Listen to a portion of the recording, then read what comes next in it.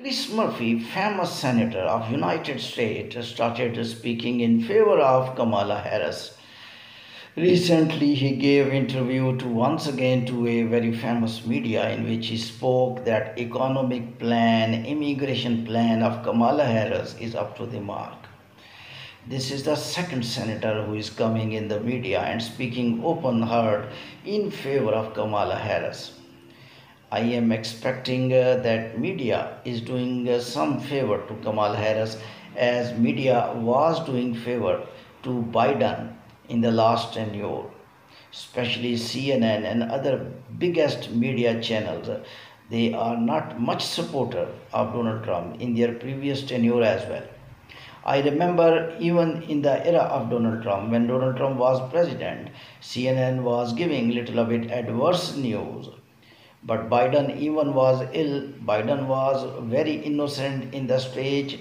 Biden did very funny actions and clips, but CNN tried to stop those clips.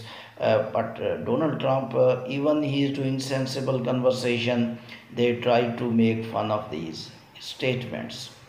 Now, currently, in my analysis, these two senators, when they came with open heart to support Kamala Harris, and they are telling their immigration plan, economic plan will raise the United States, I think they should not come in media.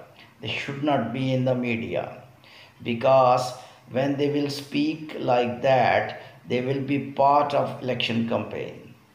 I believe if they want to support Kamala Harris, they must come in front and they must resign from senatorship and they become normal politicians and then speak in favor of Kamala Harris. Being a senator, you are a neutral individual, you are a neutral worker of the US government, and you are minister or senator, you are officially neutral. You can't support Kamala Harris or Donald Trump. So this is the actually little bit halo effect of media also. They are inviting those individuals who are speaking in favor of Kamala Harris. Keep watching World Immigration News by Irfan.